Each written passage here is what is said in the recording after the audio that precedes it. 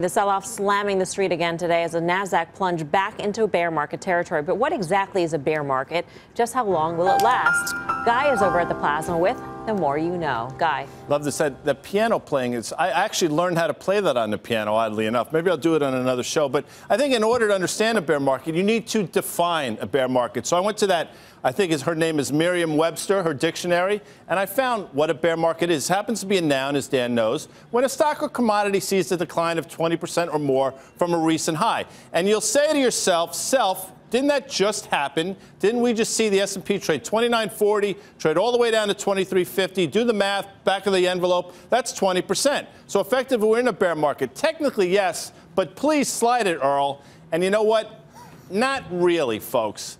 So what does that mean for me? Percentage drop in my world doesn't really matter. You look at individual stocks, you have some stocks that are down 35%, some stocks down 50%, and not small stocks, major stocks from their all-time high. So you want to define it, that's fine, but for me, it's not about the percentage drop. How long does this typically last? Well, we went to my friend Ken's show, and we learned that a typical bear market lasts about 13 months.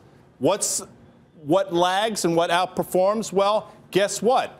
After the 13 months, financials and tech outperform. Next slide, please, and I'll show you what I'm talking about. Bear market breakdown. When the S&P fell almost 20% from April 11th to October 11th, guess what happened over the next 6 months? Well, S&P was up almost 30%, financials outperformed, followed by technology, followed by discretionary. So though we're on the cusp of a bear market, technically, you have to start looking for things that 6 months from now are going to outperform. I think Pete would probably agree with financials and tech.